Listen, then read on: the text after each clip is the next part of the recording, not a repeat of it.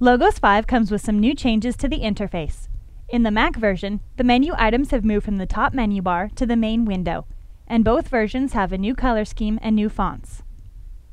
The top menu ribbon is now located on the left-hand side of the window, and a link to your account name is located on the bottom.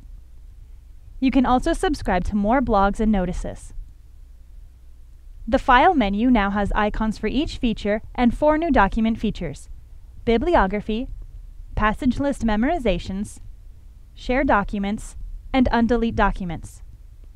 Saved guides can be sorted by type and date by holding down Shift and clicking on the date. You can also resize the Documents window. The Guides menu has 2 new additions with a topic guide and sermon starter guide, as well as icons, sortable saved guides, and expandable group lists.